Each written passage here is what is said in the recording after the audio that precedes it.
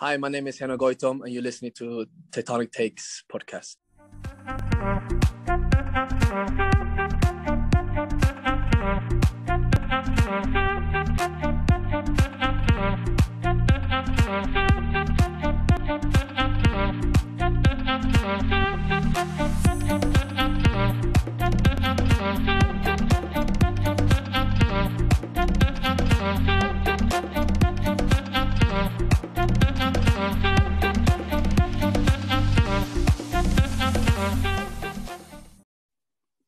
What's up, everybody? Welcome to Tectonic Takes. This is Favi, your usual host, and I'm actually here with a really special guest. What's up, Henok Goitom? What's up, man? It's been a while. What's up, man? I appreciate you coming on.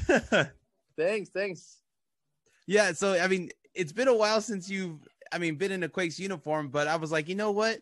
We need to get this guy on. We need to hear this story of what happened in the earthquakes a couple of years ago, but it's great that we can finally, link up and talk about this. Thank you. Yeah, no problem. I'm here to give maybe another story of the thing, and another perspective out of it. Oh, okay. Well, I appreciate you coming on. Thank you. First off, actually, I want to ask you, how many languages do you speak? You played all around the world. So Swedish, because I'm born and raised in Sweden. English, Tigrinya, which is my parents' language, or like Eritrea, and then I was in Italy, and then Spain. And Spain, I'm fluent, and in Italy is more like Italian. Is more like I need to go back to Italy for like 3-4 months, and I will catch it up. But I was there for like only one and a half years, so it's like I didn't get that many friends. But in Spain, I was there for 8 years, so I'm more fluent in Spanish. But I understand Italian, but it's a little bit difficult to speak. Yeah. So, hablas un poquito de español, si quieres. Hablamos. Sí, si quieres también. Perfecto. Okay, cool. Thanks, man. And then what's your favorite place to live? You lived everywhere, right? So what do you call home? Is it back home in Stockholm, or? Yeah, when I come, as soon as I left Stockholm when I was 18, then I came back to Stockholm when I was like 28. I knew during those 10 years that I would never live outside Sweden or outside Stockholm. So in my head, it was always to go out in an adventure and try to achieve my goals in football. But I always knew that I'm going to go back to Stockholm. That's what my foundation is. My parents are there, my family, my friends. So Stockholm is my base. So this is kind of like a little bit personal of a question, but what made your parents choose to go to Sweden when they were emigrating from their country?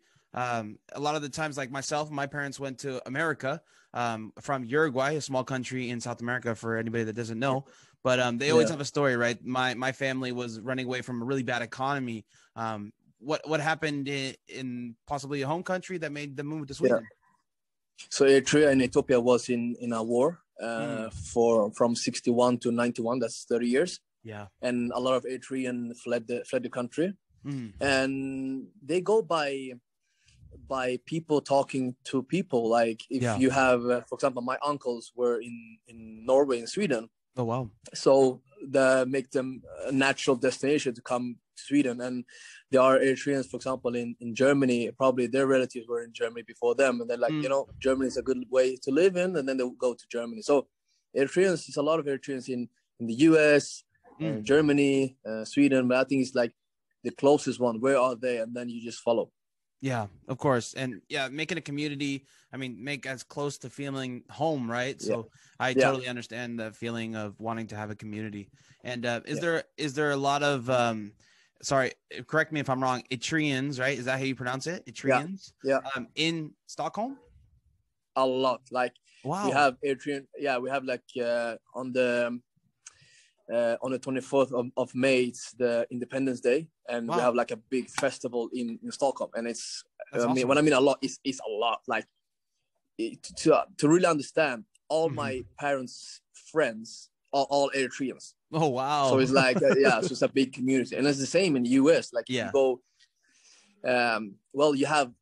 you have to go to the city where everybody is, and also like in Germany, like you go there, you're like, this is Eritrea. When you look around, it's like it's big, So it's not like it's only 10 or 12. It's like it's big. When I went to wedding when I was a kid, our weddings is like 900,000 people. Wow. So so it's a lot. It's a lot.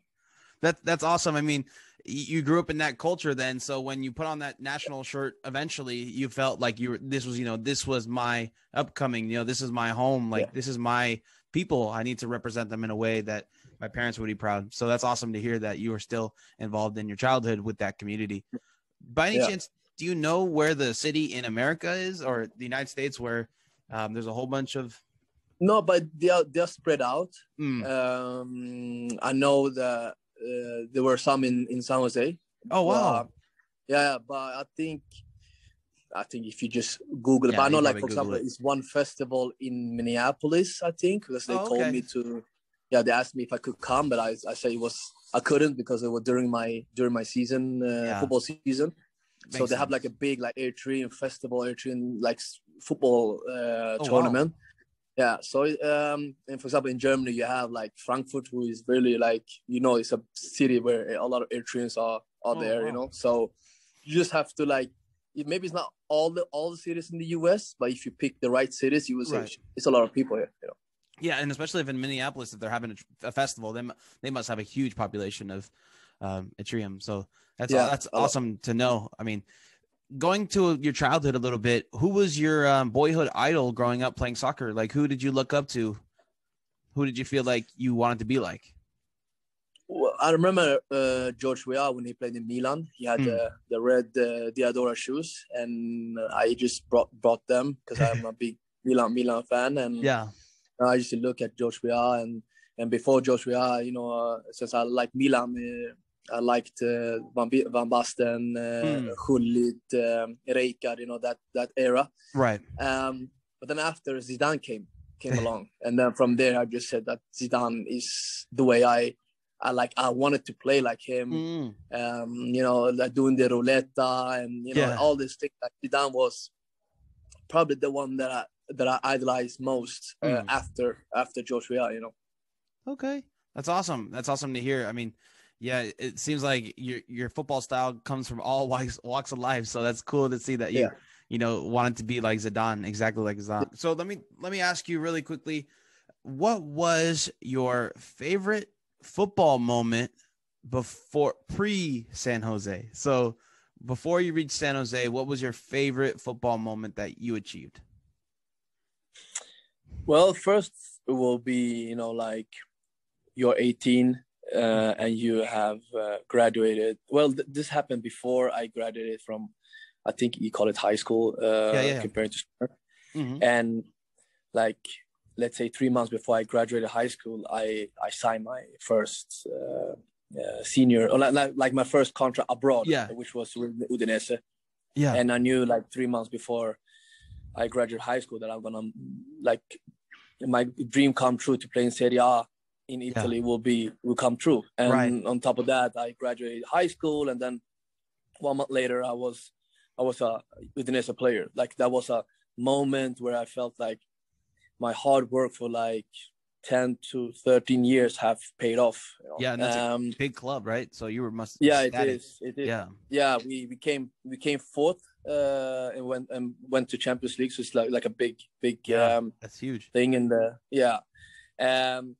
the second thing, well, it's when I had my first game in Udinese, and I came to Udinese. I was first month in the preseason. I scored a lot of goals, and it's like I felt like, oh, this season I can really be competitive when it comes to playing in the starting 11. And I got a problem with my knee, so I was out for like 1 year. So the dream didn't come true 1 month later because I was out for 1 year. Oh, yeah. And when you are in that age, it's like you're thinking, I have worked so hard for this, and then just to be there, and then 1 month later I'm gonna be off for 1 year, and then I came back second year.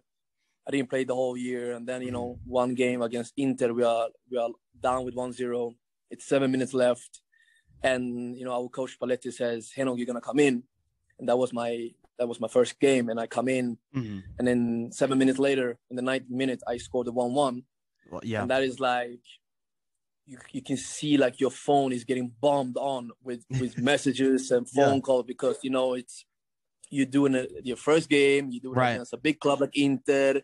Right. I'm a Milan fan, so it's like a lot of things happening, and at that time I didn't have a car. So after the game, I just walked home from the stadium, and people like looking at me like, because normally football players take their car from the stadium home, and people stop you for autograph, and I was like the guy who was like 19 years old, just having my backpack, just walking home, and then That's awesome. like half an hour before I just scored against Inter, so it's like a different world.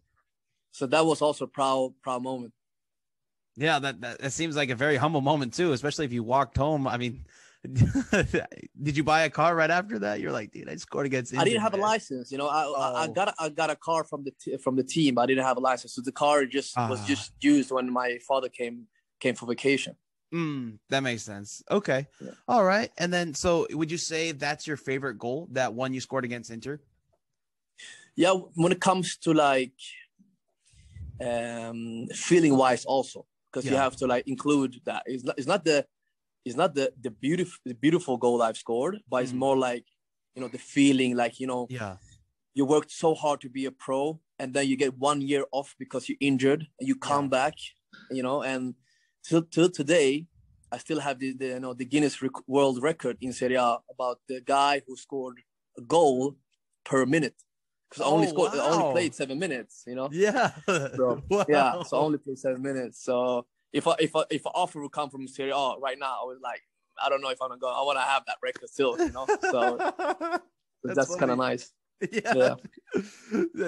You get an offer from like AC right now. You're like, I'll think about it. Maybe I go, but I only train. I'm not gonna play any games or nothing. I'm just gonna have that world record. Yeah, definitely. Okay, what's your favorite jersey? Did you exchange jerseys with anybody while you were playing? Yes, I did a lot in Spain. But if I have a favorite, no, because I exchanged shirt with Henri, with Pique. I even have this Zlatan shirt. Like I have a lot, but I have a funny story. That was in 2007, where we play against Barcelona away in Nou Camp, and I'm thinking, this is my first game against Barcelona. I'm thinking, you know what, maybe I can exchange shirt with somebody in halftime, and then also after the game, so I get two shirts. Me like real, like I want to say real ghetto minded guy. Like I need to take this advantage. What I mean? But so I went to Henri. Yeah. So I went to Henri. He gave me his shirt halftime, and I said, okay, that's one to go. Like one left, and then like when it was like 10-15 minutes left of the game, I was talking to Puyol, and I said, can I have your shirt? And he said yes. I said, perfect. So you have 2 star players, Yeah. And then the game finished, and all of a sudden, Pique comes to me. It's like, hey, can I change shirt with you? And I'm thinking, do you even know who I am? Like, and I didn't have the guts to tell him no, because I already talked to Puyol. So I'm like, you know what? You're a star player. You come to me. Okay, of course we can change, So I didn't take Puyol's shirt, and I took Pique, and I think Pique became like the real star like 2 years later. Yeah, so it's a perfect, it was like a perfect shirt to have. Like so, right. So I was like, in that time, like my self-confidence like boosted. Like, okay, Pique wanted my shirt. I didn't come to him. That's awesome. So that was like a funny story. Yeah, no, that's pretty cool. I mean, yeah, right. Who could say that Pique wanted their shirt? Not a lot of people. Yeah. So.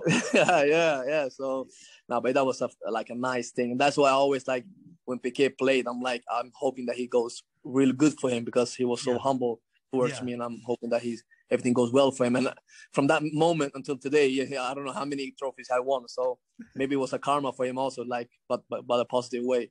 Yeah, right. Not a lot of people that are, Pique is married to Shakira. You ever think like, man, the guy who's married to Shakira wanted my shirt, like...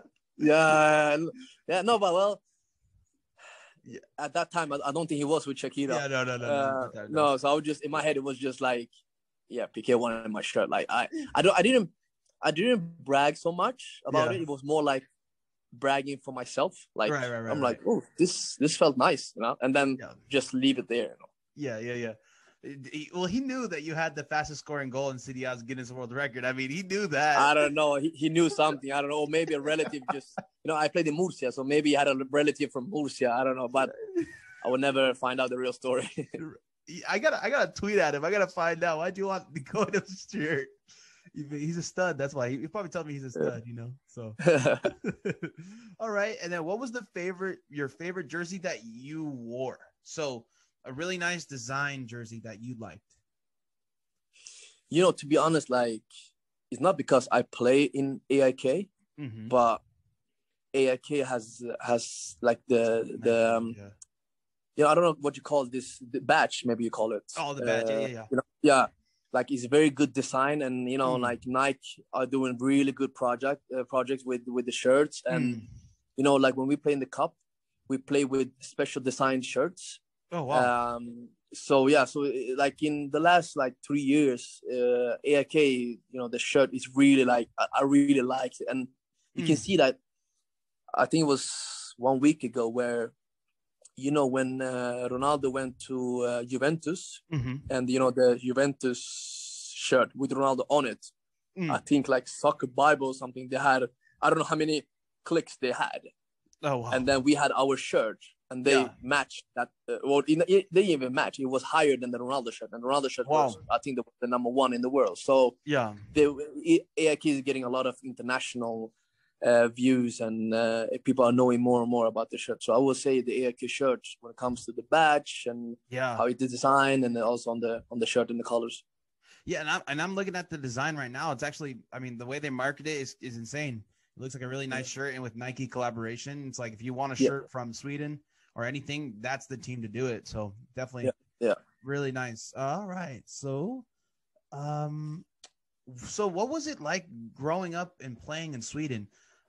Was it, everything you would have thought of? Was there a lot of jealousy? How did you feel? Was it hostile situation? Were they inviting? How did you feel?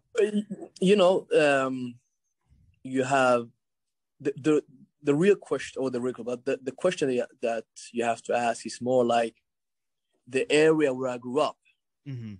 How was that? Because where I grew up is what you call, you have zones, I want to say, but areas where it's a lot of immigrants. Yeah.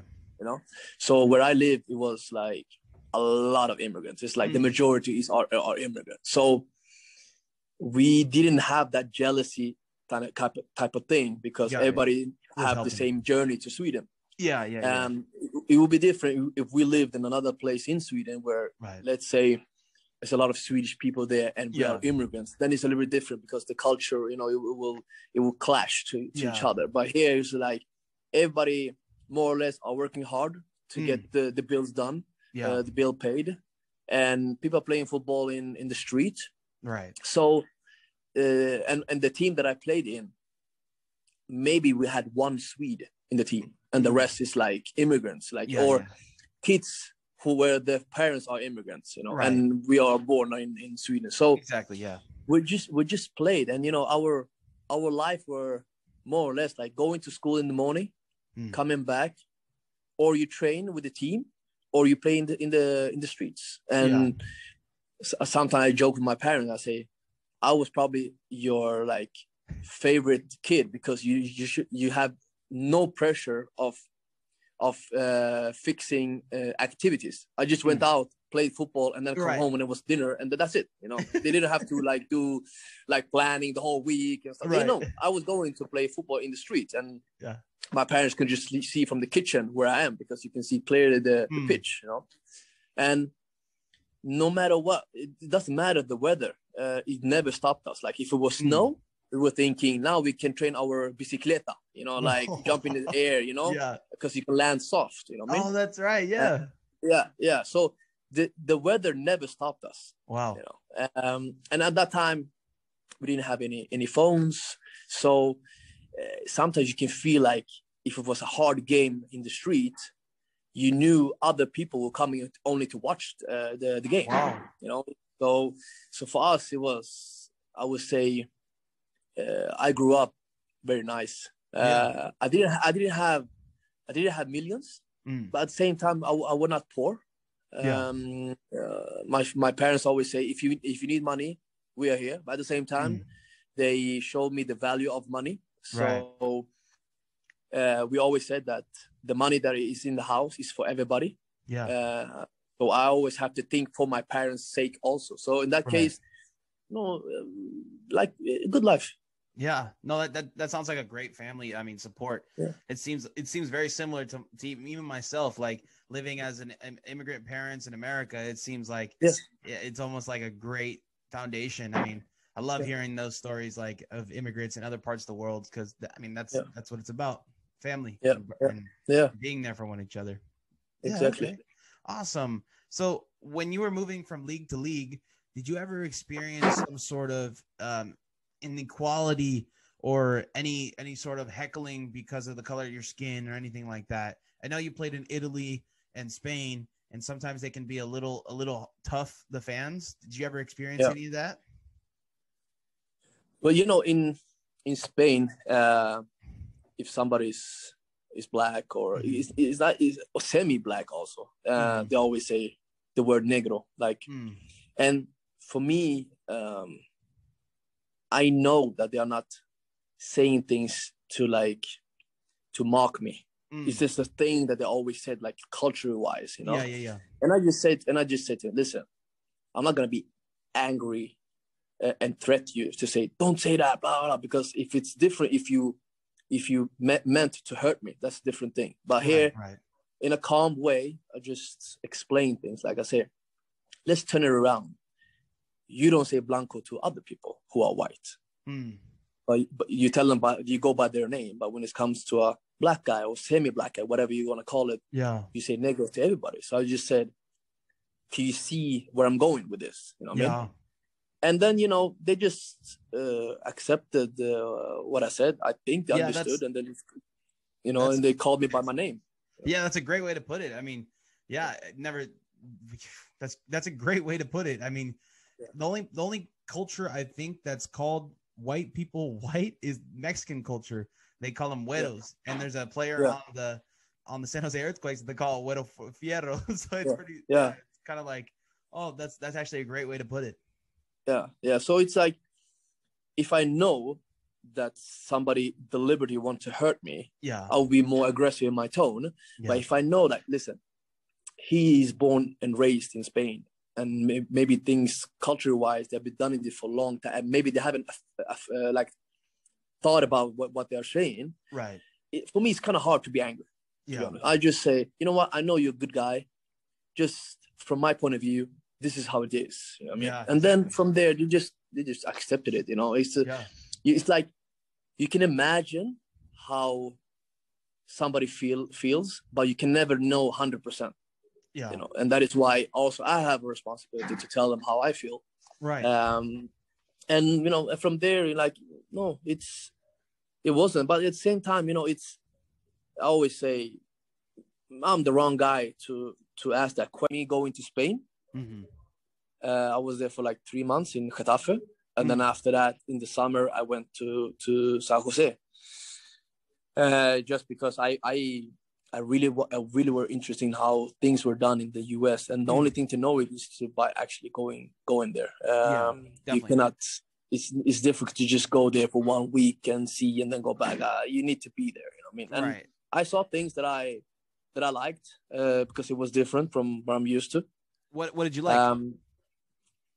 How well prepared players are when it comes to the strength, the accelerations, like maximum speed. People were very athletic. That you can really see, like, oh, here they're doing it well. Like you can see, like, people are strong and quick and stuff like that. Physical league, right? I felt like the way they prepared the team, like I felt like, oh, this is something you can bring in, to the luggage later on when you want to be a coach. And but I was not used to the tactical part.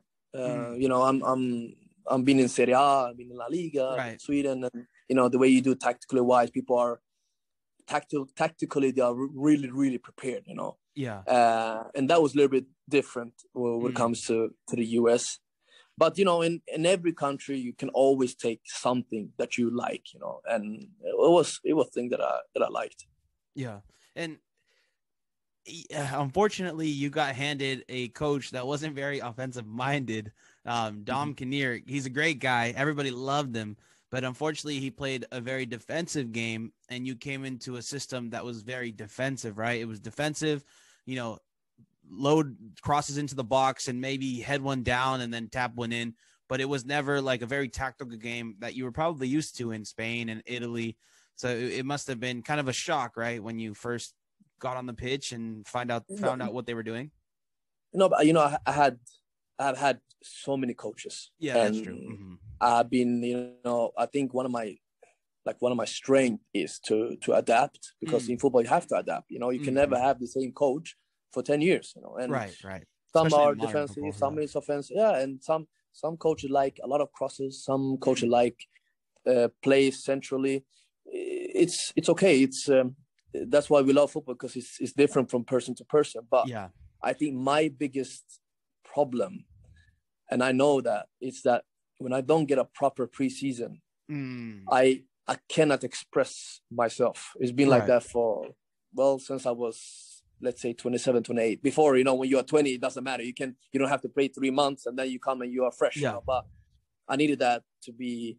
I need a preseason, and to paint the whole story. I finished in AIK 2015 October, and in March I joined Getafe. That's 5 months later, and no preseason or nothing, And you can train how much you want by yourself. It's not the same thing. So I come to Getafe, and I needed time I needed like a preseason. But the problem is that I came to Getafe in March, and that is like, I think we had 12 games before season ends. So I'm going to the deep sea directly. Yeah, right. And you can feel like after some sprints, like you can feel the breathing is very, very intense, Right. And then I left Getafe in May. And then from May, I joined, I think, the Quakes in August. That's 3 months again. Yeah. And then I come in August, and what happened? We have, I think it was 12 or 15 games left. Like it was like the last third or something of the season. Yeah. Something like that. And then it's like, again, I'm going to try to come back. You know what I mean? And then it's like, I knew when I played in the Quakes, the moment in the pitch, I knew, like, for example, I have to sprint from A to B to be able to score or to be able to be passed in. But I didn't have the physical to do that. I knew, like, I can't, my legs are not able to do it, So you go around playing in the same tempo instead of having, like the tempo that goes up and high, up and down, like you do when you're fresh. So I cannot say, I won't say it. It's because of the coach. I understand what you're coming from, but in my perspective, is I needed a preseason. Yeah, and I felt like the Quake fans didn't see the real me. Like I felt like that was a little bit that I sometimes think about, like, because I love the city, San Jose. My wife and me were like, this city is closest to one where I can feel like, you know what, I can live here for a couple of years. It's like the tempo is slow, people are nice, and I felt like, imagine I would have played there for, like, let's say 3 years since I was there. Then you have a proper preseason and stuff like that. And that is why I think people get shocked when they're like, oh, he became captain in AIK after the San Jose, and he, and I have been the goal scorer of the team 3 years in a row. Now we won the gold in AIK, and the goals that I scored is like, I didn't know that he had that in it. Yeah, I know. And because that's how I am as a player, I need that preseason. I need to build up. Whereas I don't have. I'm not like maybe other players who can just don't play for 3 months and then they train only for 2 weeks and then they are fresh directly to run. You know what I mean? And that was something like I sometimes think about, like, oh, the Quake fans didn't see who I am for real. Well, we saw, it's funny. We saw a lot of like glimpses, right? A lot of, like this guy has a lot of talent. Like you can see it, but it didn't come to fruition. And I was going to ask you, did the Quakes actually extend an offer for you to stay, or did they not? No, because no, they didn't. And I understand why they didn't, because sometimes it's like you watch what you have. Right. And I think it's also difficult to say you have to have a football eye to see what I have, because it's difficult. Like sometimes, let's say if they extended my contract and I will be a player, the same player as the one that I have shown, then of course you don't do it. And it's a risk to take, especially if it's a player that come from Europe. And I know that in MLS you can't have that many foreign players. Yeah. So there's an international limit. So it's a risk. Yeah, it's a risk. So I understand from their point of view that you didn't extend the contract, which it's natural not to do it. But that's something that I felt like, especially the Quakes fans there. I love fans who are nice, they are polite, and the Quakes fans were like that, and I felt like I wanted to pay them back, but I couldn't do it like when I was there, and in back in my mind, I'm not gonna say that this will happen, but in my back of my mind, I took the coach education. I've been a coach in Sweden while I was playing the AIK, and I was thinking like maybe sometime, someday in the future, maybe I can come and coach San Jose Quakes. Wow! And then from there, maybe I can pay them back. As a coach. Awesome. You know what I mean? Yeah, you never know. I hope that happens, but because I don't know, I don't have the other way of paying them back, for their hospitality.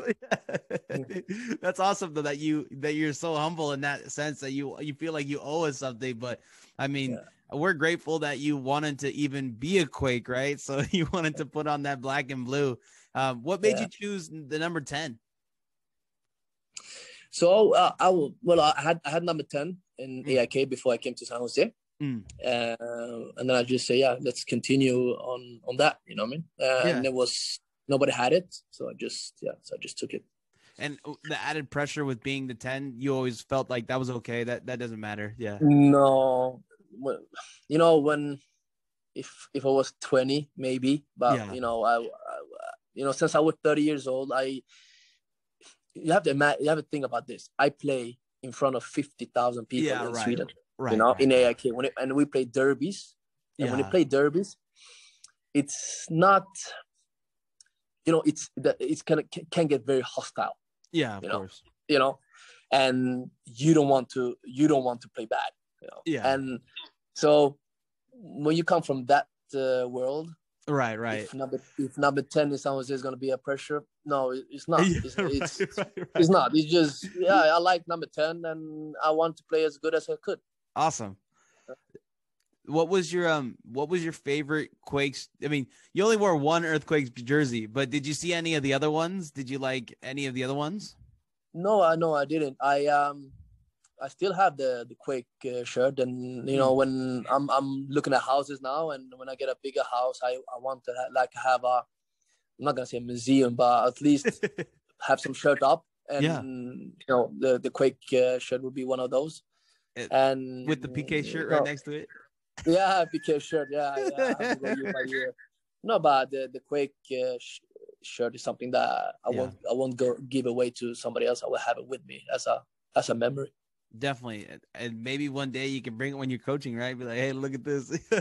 I hope so, and I hope that if you coach the Quakes, that also it goes good. Then at least you say, you know what, now I paid off the journey that I started.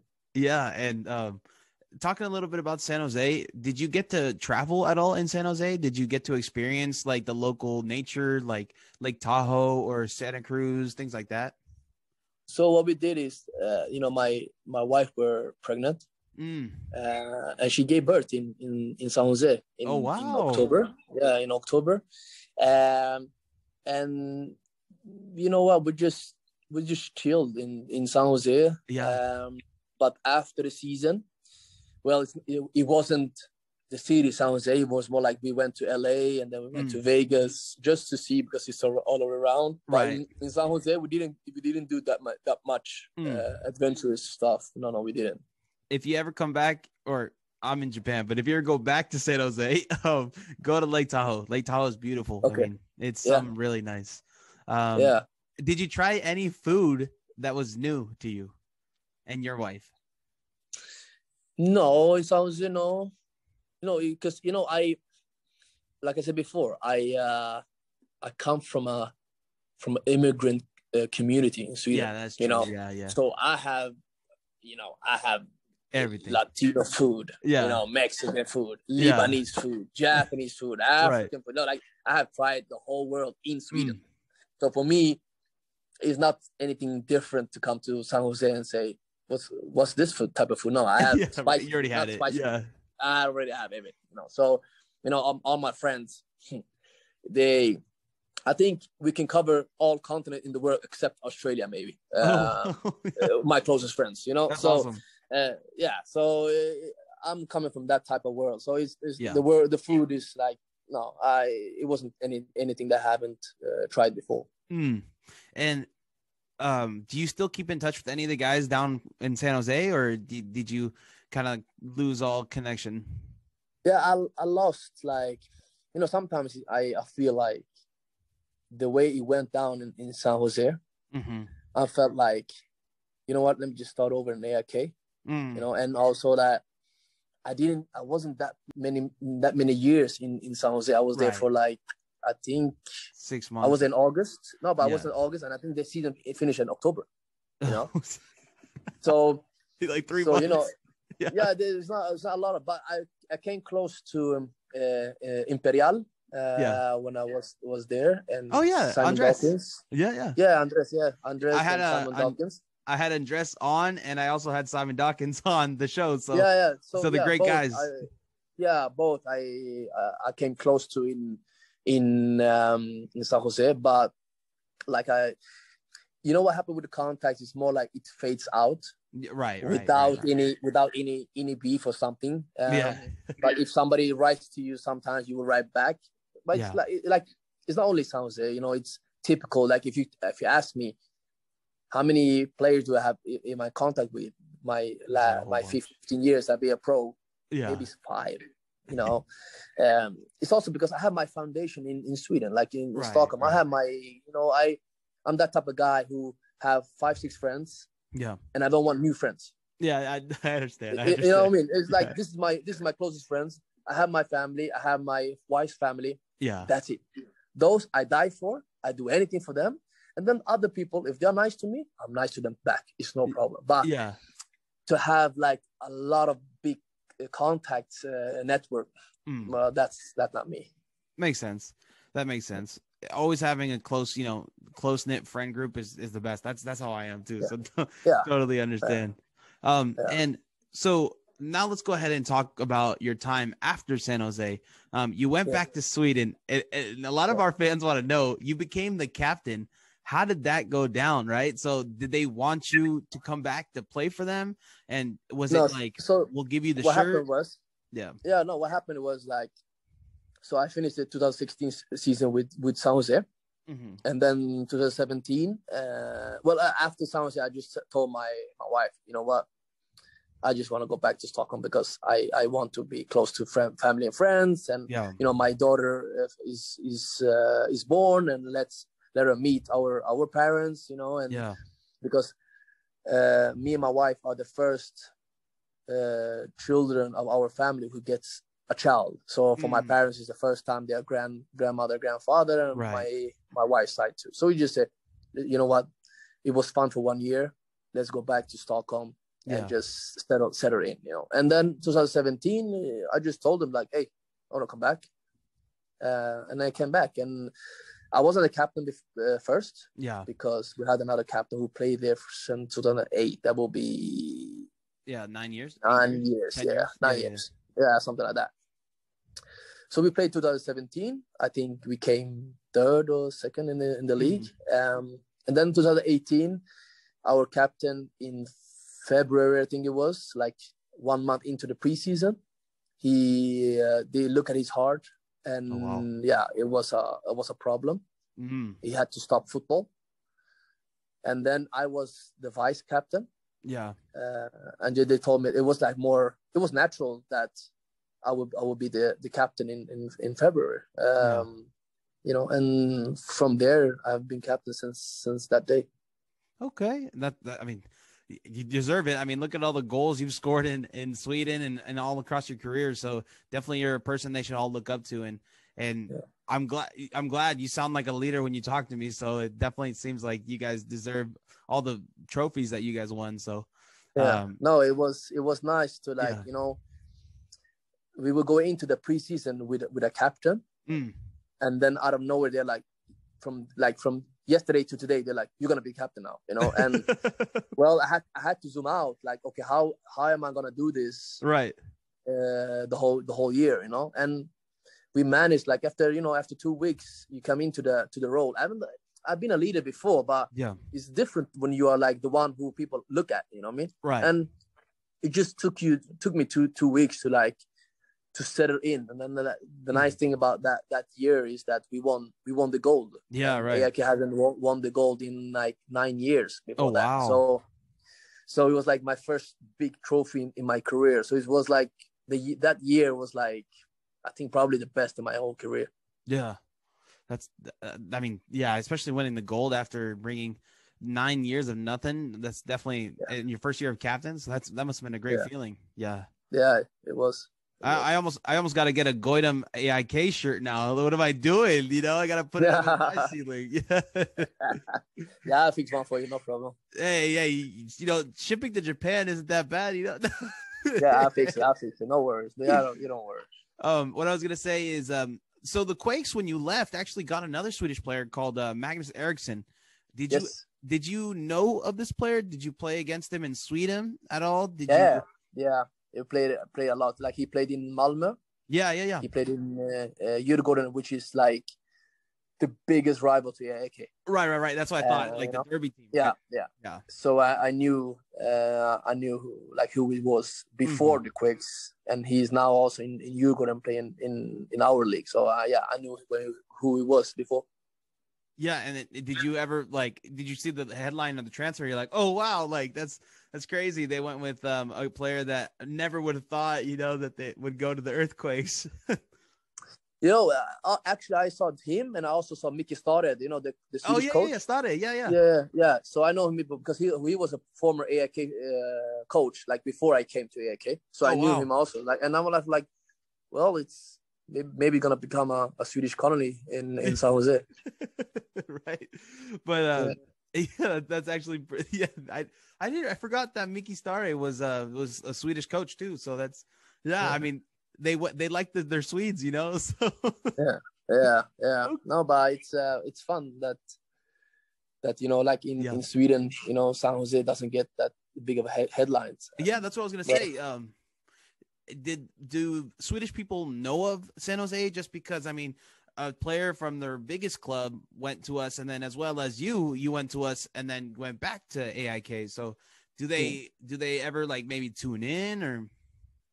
Yeah, it's the time difference, right? Yeah, it's a little harder. No, but it's also before in LA Galaxy, you had Wilhelmsson and you have Stefan Ishizaki there, and so Swedish people we know LA Galaxy, and also Zlatan went to LA Galaxy. They know about that, and then San Jose a little bit more because of Eriksson, and I was there, and Pique Stare was there, so they get a glimpse of what San Jose is. Right. But I don't think that they follow the league that much. No. That makes sense. So do you plan on how long is your current contract? Do you plan on staying for quite a while? So, well, I'm 36. Yeah. I'm becoming 37 in September. And I for obvious reason, I understand that AIK only extends your contract with 1 year because I'm in that age where things can happen.